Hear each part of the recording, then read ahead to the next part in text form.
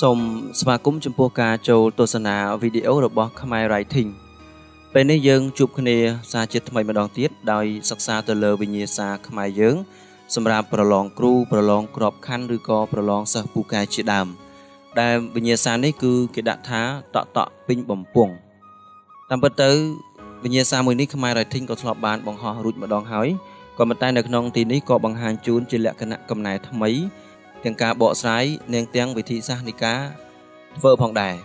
នៅក្នុងវីដេអូនេះយើងនឹងនិយាយគ្នាពីរផ្នែកទី1គឺរបៀបរៀបចំគំនិតសំខាន់ឬក៏ការបកស្រាយប្រធានទី2គឺតាក់ទងជាមួយនឹងសំណេរពេញតែម្ដងហើយអធិស្ឋានផងដោយសារប៉ុន្មានវីដេអូនេះលោកគ្រូផ្ដាសាយអញ្ចឹងទៅក៏គ្រាន់តែព្យាយាមធ្វើតបទៅតាមតម្រូវការរបស់អ្នកសិក្សាទាំងអស់គ្នាគ្រាន់តែសង្ឃឹមថាសម្លេងផ្ដាសាយនេះមិនជាការរំខានសម្រាប់បងប្អូននោះទេបងប្អូនគ្រាន់តែសិក្សាឬក៏ស្ដាប់យកចំណេះដឹងអំពីវីដេអូនេះទៅបានហើយ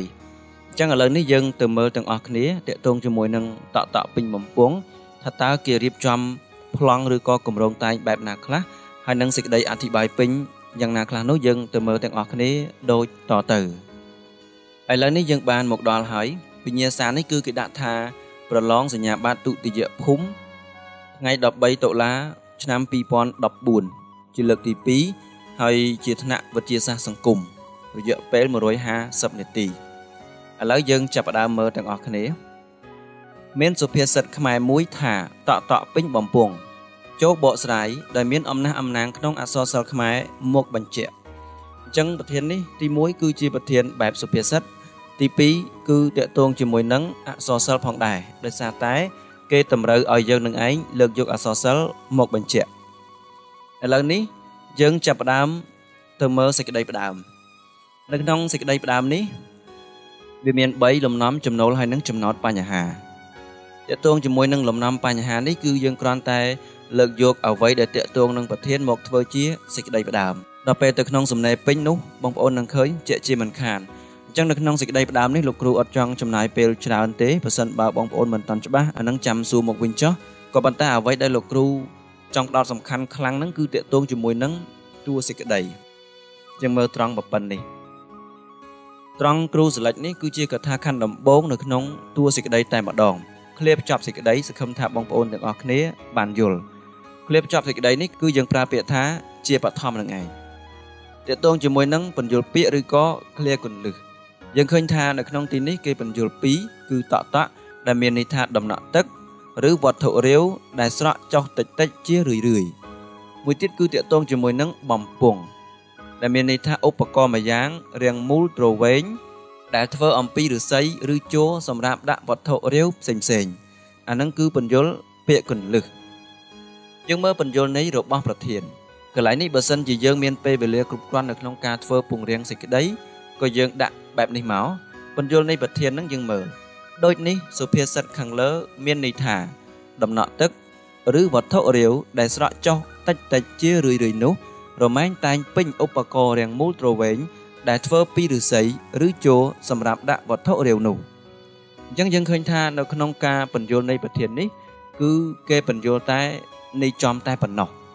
ក៏ប៉ុន្តែនៅក្នុងការសរសេរជាក់ស្ដែងពេលបងប្អូនយកទៅសរសេរក្តីគឺបងប្អូនត្រូវបញ្យលទាំងន័យ2ទៅមានន័យថាទាំងន័យចំនិងន័យធៀបទៅជាការល្អអានឹងចំពោះប្រធានបែបសុភាសិតឥឡូវយើងមកមើលការរៀបចំគំនិតសំខាន់ឬក៏ការបកស្រាយប្រធានយើងឃើញថានៅក្នុងនេះគឺគេបានរៀបចំរួចជាស្រេចតាក់ទងជាមួយនឹងន័យចំហើយនិងន័យធៀបយើងមើលចំណុចកន័យចំនេះគេនិយាយតាក់ទងជាមួយនឹងអីខ្លះដំណក់ទឹកត្នោតស្រក់តិចយូរទៅអាចពេញបំពង់បានអញ្ចឹងនៅពេលដែលយើងសរសេរជាក់ស្ដែងយើងត្រូវពង្រីកសេចក្តីអាមជូររបស់យើងនឹងឯងឲ្យវាមានលក្ខណៈច្រើនឬក៏មានអត្ថន័យស្ដាប់បានថាទឹកត្នោតដែលស្រក់បន្តិចម្ដងនឹងឯងធ្វើឲ្យពេញបំពង់បានមែនអាហ្នឹងគឺន័យចំតាក់ទងជាមួយនឹងន័យធៀបនៅក្នុងនេះគឺគេបានដាក់ឲ្យថាតើន័យធៀបចំពោះពាក្យថាតក់ពេញបំពង់វាមានអត្ថន័យអប់រំយ៉ាងម៉េចខ្លះដំបូងតាក់ទងជាមួយនឹងសកម្មភាពនៃសេចក្តីព្យាយាមរបស់មនុស្សក្នុងការបំពេញកិច្ចការផ្សេងនឹងនាំមកនូវលទ្ធផលល្អឬជោគជ័យបន្តមកទៀតការសិក្សារៀនសូត្រខាងលើមិញនិយាយអំពីការងារបន្តមកនេះគឺតាក់ទងជាមួយនឹង ការសិក្សារៀនសូត្រការព្យាយាមរៀនសរសេររៀនអានរៀនស្ដាប់រៀនគិតរៀនអនុវត្តនោះនឹងធ្វើឲ្យសិស្សមានចំណេះខ្ពស់និងទទួលបានភាពជោគជ័យចាប់ពីថ្នាក់ទាបដល់ថ្នាក់ខ្ពស់អានឹងតកតងជាមួយនឹងការសិក្សាឥឡូវតកតងជាមួយនឹងតក់ពេញបំពង់ដែលគេនិយាយអំពីន័យធៀបនេះមានអីទៀតការងារដោយកម្លាំងកាយមានកសិករកម្មករតស៊ូព្យាយាមធ្វើកិច្ចការជាប្រចាំថ្ងៃនាំមកនៅលទ្ធផលល្អប្រសើរអានេះតកតងជាមួយនឹងការងារដែលធ្វើដោយកម្លាំងកាយមួយទៀតតក់ពេញបំពង់និយាយតកតងជាមួយនឹងការងារដោយប្រាជ្ញាមន្ត្រីរាជការអ្នកប្រាជ្ញកវីនិពន្ធខិតខំបំពេញការងារដោយយកចិត្តទុកដាក់ជាប្រចាំតែងតែធ្វើឲ្យការងារមានការរីកចម្រើននិងធ្វើឲ្យខ្លួនឯងមានកិត្តិយសថ្លៃថ្លាអានេះតកតងជាមួយនឹងប្រាជ្ញាឥឡូវយើងមើលបន្តទៀតតកតងជាមួយនឹងតក់ពេញបំពង់នេះអាជីវករដែលរកស៊ីលក់ដូរយកចំណេញតិចយូរទៅគេអាចសន្សំប្រាក់ចំណេញបានច្រើនคล้ายជាអ្នកមានជីវភាពធូរធារអញ្ចឹងអានេះតកតងជាមួយនឹងការរកស៊ីឥឡូវនេះចំណុចគោលគឺគេនិយាយតកតងជាមួយនឹងស្នាដៃអក្សរសិល្ប៍មានន័យថាយើងបានកំណត់ឲ្យស្រេចថាតើរឿងអីដែលយើងនឹងលើកយកមកឧទាហរណ៍នៅក្នុងសំណេររបស់យើងការដាក់ឲ្យស្រេចនេះការរៀបចំបែបនេះគឺមានន័យថាធ្វើឲ្យយើងនឹងឯងងាយស្រួលនៅក្នុងការសរសេរយើងសរសេរបានលឿនសរសេរបានល្អថែមទៀតផងឥឡូវយើងមើលទាំងអស់គ្នាដូចតទៅរឿងដំបូងនេះគឺតកតងជាមួយនឹងរឿងព្រះអាទិត្យថ្មីរះលើផែនដីចាស់លោករដ្ឋមន្ត្រីក្មេងដែលមានឋានៈខ្ពង់ខ្ពស់នោះគឺដោយសារតែលោកបានខិតខំរៀនសូត្រតាំងពីនៅតូចនៅក្នុងប្រទេសនិងនៅក្រៅប្រទេសប្រការនេះនាំឲ្យលោកមានចំណេះដឹងខ្ពង់ខ្ពស់คล้ายជាអ្នកដឹកនាំល្អម្នាក់ចំណែកសួនសមមានការតស៊ូព្យាយាមបានឆ្លងកាត់ឧបសគ្គគ្រប់បែបយ៉ាងធ្វើឲ្យសមคล้ายជាកសិករគំរូអញ្ចឹងអានេះគឺគេលើកយកឧទាហរណ៍នៅក្នុងរឿងព្រះអាទិត្យថ្មីរះនៅលើផែនដីចាស់គេលើកត្រង់ចំណុចណាឲ្យវាស្របទៅនឹងប្រធានមួយទៀតរឿងតេជោយ៉តយើងមើលគេលើកត្រង់ចំណុចណាតួអង្គតេជោយ៉តដែលជាជនជាតិភាគតិចបានតស៊ូរៀនសូត្រហាត់រៀនវិជ្ជាគុណពីតេជោមាសគុណនេះគឺយើងសរសេរនឹងណូណាបានត្រូវប្រការនេះធ្វើឲ្យយ៉តមានសមត្ថភាពខ្ពស់ហើយត្រូវបានព្រះរាជាតែងតាំងជាមេតបអញ្ចឹងនេះគឺគ្រាន់តែជាសេចក្តីត្រួសត្រាសដែលយើងសរសេរនៅទីនេះសិនបន្តិចទៀតយើងនឹងឃើញសេចក្តីលម្អិតដែលគេយកទៅសរសេរនៅក្នុងសំណេរតែម្ដងរឿងមួយទៀតគឺគេលើកយករឿងព្រះវេស្សន្តរព្រះវេស្សន្តរបានខិតខំសន្សំទានបារមីបន្តិចម្ដង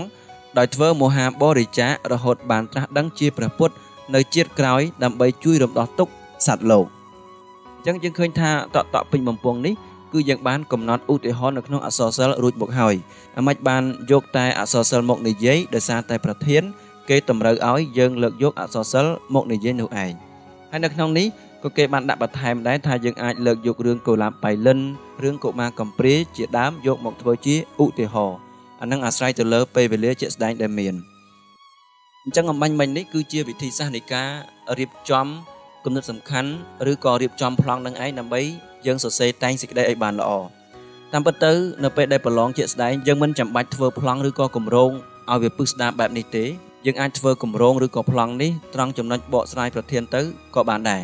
ដោយសារតែកន្លែងនោះវាជាកន្លែងចាំបាច់បានបន្ទុកច្រើនហើយជាពិសេសគឺធ្វើឲ្យយើងនឹងឯងសរសេរទៅបានយ៉ាងរលូនមានន័យថា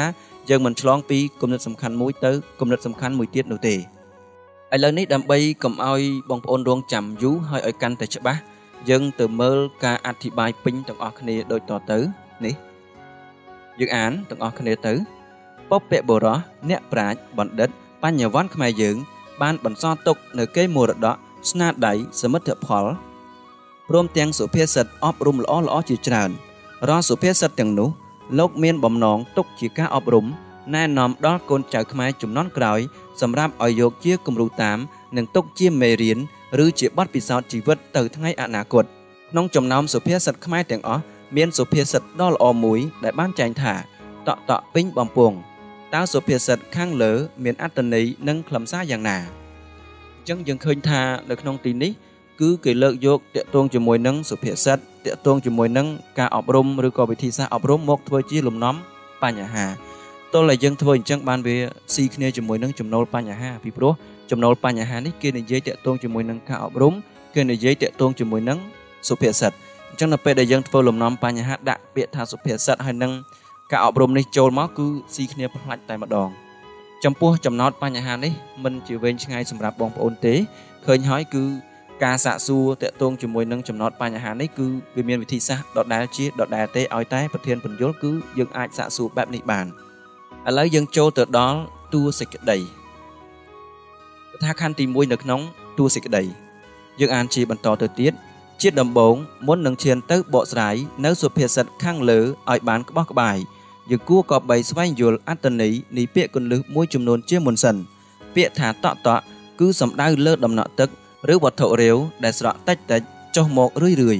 ចំណែកបំពង់វិញសំដៅលើឧបករណ៍ម្យ៉ាងរាងមូលទ្រវែងរាងមូលទ្រវែងធ្វើអំពីឫស្សីឬជ័រសម្រាប់ផ្ទុកវត្ថុរាវផ្សេងដូចនេះសុភាសិតខាងលើចង់មានន័យថាដំណក់ទឹកឬវត្ថុរាវដែលស្រក់បន្តិចម្ដងជារឿយពីលើចុះក្រោមលុះយូរទៅគង់តែនឹងពេញឧបករណ៍រាងមូលទ្រវែងដែលធ្វើអំពីឫស្សីឬជ័រនោះអញ្ចឹងយើងឃើញថាត្រង់ចំណុចបញ្យលនៃប្រធាននេះគេបញ្យលតែនៃចំនោះទេដោយលោកគ្រូបានប្រាប់ខាងដើមអញ្ចឹងយើងគួរតែបញ្យលទាំងនៃធៀបផងទៅដើម្បីយើងទៅបកស្រាយទៅងាយស្រួលពីព្រោះអីនៅពេលដែលយើងបញ្យលតែនៃចំស្រាប់តែដល់ពេលទៅបកស្រាយនៃធៀបនោះវាមើលទៅហាក់បីដូចជាខ្វះជាតិអ្វីមួយយ៉ាងអញ្ចឹងមានន័យថាប្រសិនបើយើងបញ្យលនៃនេះទាំងនៃចំនិងនៃធៀបរឹតតែប្រសើរជាងនេះឥឡូវយើងចាប់ផ្ដើមចូលទៅមើលការបកស្រាយប្រធានយើងមើលត្រឹមសលេចនឹងសិនជាការពិតណាស់ដោយដែលយើងបានដឹងហើយថាត្នោតជារុក្ខជាតិមួយប្រភេទដែលប្រជាកសិករខ្មែរធ្វើការគៀបផ្កាវាយកទឹកម្ករងាស់ធ្វើស្ករតាមធម្មតាតក់ពេញបំពង់គឺបុរាណណាចារ្យយើងចង់សំដៅទៅលើដំណក់នេះទឹកត្នោតដែលស្រក់តិចចុះមកក្រោមបន្តិចម្ដងលុះយូរទៅវាគង់តែនឹងពេញបំពង់ជាមិនខានឡើយដូនតាខ្មែរបានសង្កេតដំណើរនៃការស្រក់ចុះនៃទឹកត្នោតយ៉ាងច្បាស់លាស់អញ្ចឹងត្រង់ចំណុចប៉ុណ្ណឹងគឺគេបកស្រាយនៃចំហើយយើងឃើញថានៅក្នុងការបកស្រាយសុភាសិតនេះសំណេរបែបសុភាសិតនេះនៅពេលដែលបកស្រាយនៃចំរួចហើយមកដល់ចំណុចបកស្រាយនៃធៀបនេះគឺគេអាចចុះបន្តបានប៉ុន្តែបងប្អូនមិនបាច់ចុះក៏គេមិនថាអីដែរអញ្ចឹងណាគាត់តែថាបើសិនជាយើងចុះបន្តគឺងាយស្រួលសម្រាប់អ្នកមើលថាយើងចាប់ផ្ដើមបកស្រាយនៃធៀបហើយយើងមើលបន្តទៀតតាមនៃធៀបវិញតក់ពេញបំពង់បញ្ជាក់កន្លែងនេះបន្តិចអ្នកខ្លះដាក់ថានៃធៀបហើយចុច2ឬក៏ដាក់សញ្ញាផ្នែកមន់មកគឺអត់ត្រូវទេគឺគេដាក់បែបនេះឯងបានត្រូវតាមនៃធៀបវិញតក់ពេញបំពង់យើងដាក់អញ្ចឹងតែម្ដងណាគឺចង់សំដៅលើសកម្មភាពនៃការតស៊ូព្យាយាមរបស់មនុស្សក្នុងកិច្ចការងារផ្សេងគ្រប់បែបយ៉ាងការព្យាយាមបន្តិចម្ដងនឹងទទួលបានភាពជោគជ័យក្នុងនោះការសិក្សារៀនសូត្រការខិតខំព្យាយាមសរសេររៀនស្ដាប់រៀនអានរៀនគិតរៀនអនុវត្តនឹងធ្វើឲ្យយើងមានចំណេះដឹងបន្តិចម្ដងហើយវាប្រកាសជាទទួលបានជោគជ័យបន្ថែមពីលើនេះការប្រកបការងារផ្សេងមិនថាជាកសិករកម្មករការប្រព្រឹត្តជាប្រចាំថ្ងៃជារៀងរាល់ថ្ងៃនឹងទទួលបានផលតបស្នងវិញជាទីកប់ចិត្តអញ្ចឹងត្រង់ចំណុចនេះគេបកស្រាយរឿងនិទានតាក់ទងជាមួយនឹងកសិករកម្មករផ្សេងដែលគាត់ធ្វើការងារប្រចាំថ្ងៃអានេះមានន័យថាជាឧទាហរណ៍នៅក្នុងសង្គមគេចាប់ផ្ដើមចូលឧទាហរណ៍នៅក្នុងសង្គមនឹងជាបណ្ដាហើយយើងមើលបន្តទៀតកសិករធ្វើស្រែត្រូវតស៊ូក្រោមកម្ដៅថ្ងៃ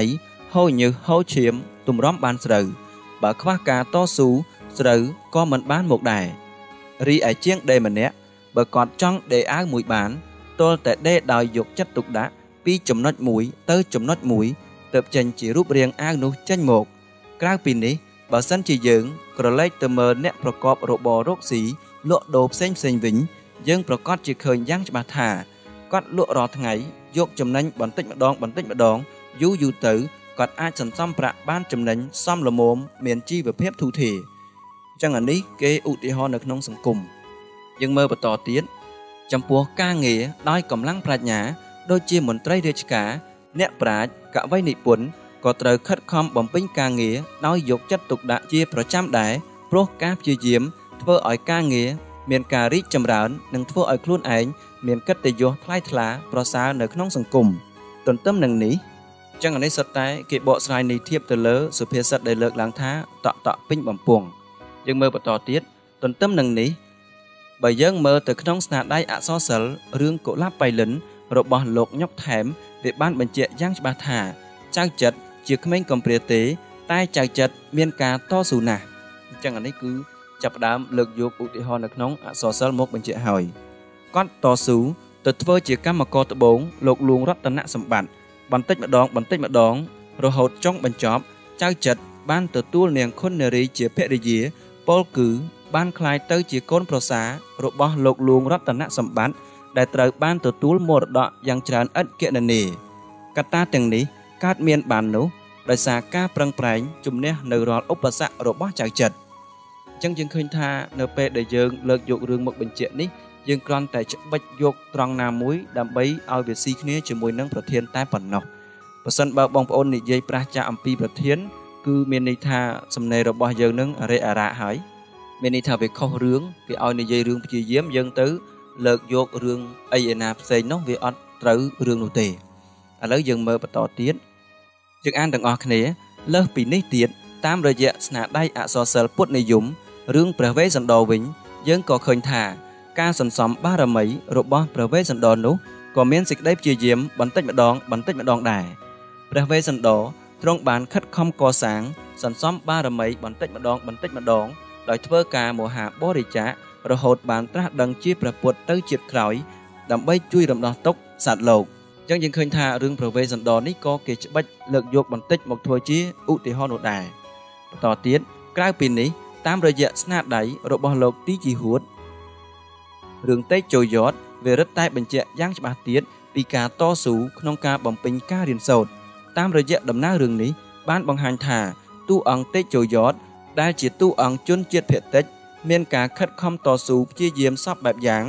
ដោយមកហាត់រៀនវិជ្ជាគុណពីតេជោមាសដោយសារតែសេចក្តីព្យាយាមនេះហើយធ្វើឲ្យយតមានសមត្ថភាពខ្ពស់រហូតត្រូវបានព្រះរាជាតែងតាំងជាមេតបក្រោយតេជោមាសស្លាប់ទៅអញ្ចឹងយើងឃើញថានៅក្នុងការអធិប្បាយឬក៏បកស្រាយទៅលើសុភាសិតដែលគេដាក់ថាតក់ពេញបំពង់នេះគឺមានពីរផ្នែកទី1គឺនិយាយតាក់ទងជាមួយនឹងន័យចំទី2គឺនិយាយតាក់ទងជាមួយនឹងន័យធៀបហើយនៅក្នុងន័យធៀបនេះឃើញថាគេបានលើកយកឧទាហរណ៍នៅក្នុងសង្គមមកបញ្ជាក់មួយទៀតក៏លើកឧទាហរណ៍នៅក្នុងអក្សរសិល្ប៍ផងដែរហើយត្រូវចាំថាប្រសិនបើប្រធាននឹងគេឲ្យយើងលើកយកអក្សរសិល្ប៍មកបញ្ជាក់អញ្ចឹងយើងព្យាយាមលើកយកអក្សរសិល្ប៍ឲ្យបានច្រើនទៅរឹតតែល្អលើកឡើងតែគេកំណត់ថា3ឬ4អាហ្នឹងក៏យើងលើក3ឬ4ទៅតាមហ្នឹងទៅក៏ប៉ុន្តែមិនមែនមានន័យថាគេឲ្យយើងលើកយកតែអក្សរសិល្ប៍មកបញ្ជាក់ហើយយើងមិនអាចលើកយកសង្គមបាននោះទេសង្គមយើងលើកមកល្មមមកធ្វើម៉េចកុំឲ្យវាច្រើនជាងអក្សរសិល្ប៍ពីព្រោះគេកំងគឺគេកំងអក្សរសិល្ប៍នោះឯងឥឡូវយើងទៅមើលការសរុបសេចក្តីណាselection ដើម្បីឲ្យបងប្អូនងាយស្រួលមើលយើងអានទាំងអស់គ្នាសរុបមកដំណក់ទឹកស្រក់ចុះពីទីខ្ពស់អាចបំពេញឧបករណ៍ដែលត្រង់ខាងក្រោមបានពេញយ៉ាងងាយរីឯព្យាយាមជារឿយប្រចាំថ្ងៃមិនថាការងារនោះជាការរកស៊ីលក់ដូរការរៀនសូត្រការងារដោយកម្លាំងកាយកម្លាំងប្រាជ្ញាទេគឺរមែងតែងតែទទួលបាននូវលទ្ធផលល្អប្រសើរជាទីកប់ចិត្តយ៉ាងពិតប្រាកដអញ្ចឹងការសរុបសេចក្តីនៅទីនេះគឺគេសរុបឲ្យឃើញនៃ2ទី1សរុបនៃចំទី2គឺសរុបនៃធៀបមានន័យថាគេយកអត្ថន័យដែលយើងបានបកស្រាយនៅក្នុងនៃធៀបអំបញ្ញមិញហ្នឹងមកប្រមូលគ្នាដាក់ឲ្យខ្លីមួយថាតើយើងចង់និយាយអំពីរឿងអីខ្លះឲ្យពិតប្រាកដហ្នឹងឥឡូវយើងសរុបរួចហើយយើងចូលទៅដល់សេចក្តីបញ្ចប់មានន័យថាការវាយតម្លៃប្រធាននិងការបញ្ចេញនៅទស្សនៈផ្ទាល់ខ្លួនយើងអានទាំងអស់គ្នាឆ្លងតាមការបកស្រាយខាងលើសុភាសិតនេះពិតជាបង្កប់អត្ថន័យយ៉ាងជ្រាលជ្រៅនិងមានតម្លៃបំផុតព្រោះមានគោលបំណងអប់រំមនុស្សឲ្យមានការតស៊ូក្នុងជីវិតព្យាយាមនិងខិតខំសិក្សារៀនសូត្រយ៉ាងយកចិត្តទុកដាក់ដើម្បីទទួលបានផលជាទីកប់ចិត្តនៅថ្ងៃមុខអញ្ចឹងត្រង់នេះគឺជាការវាយតម្លៃប្រធានដោយបងប្អូនធ្លាប់បានឮខ្មែរ Writing ប្រាប់ជារឿយហើយថាត្រង់ចំណុចវាយតម្លៃប្រធានបែបពន្យល់នេះគឺយើងវាយតម្លៃយ៉ាងណាឲ្យឃើញថាប្រធាននឹងឯងគឺមានអត្ថន័យអប់រំល្អ អត់ចេញផុតពីរឿងនឹងទេអ្នកទាំងអស់គ្នាសាកពិនិត្យមើលរាល់តែងសេចក្តីប្រធានបែបពន្យល់ទៅចុះឥឡូវយើងមើលតាក់ទងជាមួយនឹងការបញ្ចេញនៅទស្សនៈផ្ទាល់ខ្លួនដូចនេះក្នុងនាមយើងជាកុលបុត្រកុលធីតាខ្មែរត្រូវតែខិតខំព្យាយាមតស៊ូក្នុងជីវិតតស៊ូក្នុងការសិក្សាដើម្បីអភិវឌ្ឍសមត្ថភាពរបស់ខ្លួនក្លាយជាធនធានមនុស្សមានចំណេះដឹងកាលណាយើងមានចំណេះដឹងយើងអាចចូលរួមចំណែកជួយគ្រួសារបានហើយក៏អាចជួយរួមចំណែកកសាងអភិវឌ្ឍជាតិមាតុភូមិយើងឲ្យបានរីកចម្រើនដែរអញ្ចឹងការបញ្ចេញនៅទស្សនៈនេះគឺសមរម្យហើយដោយសារតែប្រធាននេះគឺគេនិយាយតាក់ទងជាមួយនឹងសេចក្តីព្យាយាមអញ្ចឹងយើងបញ្ចេញនៅទស្សនៈផ្ទាល់ខ្លួនក៏តាក់ទងជាមួយនឹងសេចក្តីព្យាយាមផងដែរក្រោយពីបានសិក្សាវីដេអូមួយនេះសង្ឃឹមថាបងប្អូនអ្នកសិក្សាទាំងអស់នឹងបានយល់កាន់តែច្បាស់អំពីវិធីសាស្ត្រធ្វើប្លង់ក៏ដូចជារៀបចំគម្រោងដែលផ្ដោតសំខាន់ទៅលើការរៀបចំគំនិតសំខាន់គំនិតគាំទ្រនិងឧទាហរណ៍ដើម្បីឲ្យយើងសរសេរទៅវាល្អវាបានស្អាតលឿនហើយត្រូវទៅតាមអ្វីដែលគេចង់បានទៀតផងនោះអញ្ចឹងវិធីមួយនេះពិតជាមានប្រសិទ្ធភាពហើយណាមួយទៀតបងប្អូនក៏បានមើលសំណេរគំរូដែលលោកគ្រូបានដកស្រង់មកបង្ហាញរួចមកហើយដែរដែលធ្វើឲ្យអ្នកសិក្សាទាំងអស់កាន់តែជាក់ច្បាស់ឡើងអញ្ចឹងក្រោយពីបានសិក្សាវិញ្ញាសាខ្មែរដែលគេដាក់ថាតក់ពេញបំពង់រួចមកសង្ឃឹមថាបងប្អូននឹងទទួលបានចំណេះដឹងអំពីវីដេអូមួយនេះផងដែរមានសំណួរឬក៏សំណុំពរផ្សេងៗសូមបងប្អូនសរសេរដាក់នៅខាងក្រោមវីដេអូនេះចុះលោកគ្រូនឹងព្យាយាមតបទៅតាមអ្វីដែលអាចធ្វើទៅបានអញ្ចឹងសូមអរព្រះគុណនិងអរគុណណាស់សម្រាប់ការទស្សនាជួបគ្នានៅវីដេអូក្រោយជាបន្តទៀត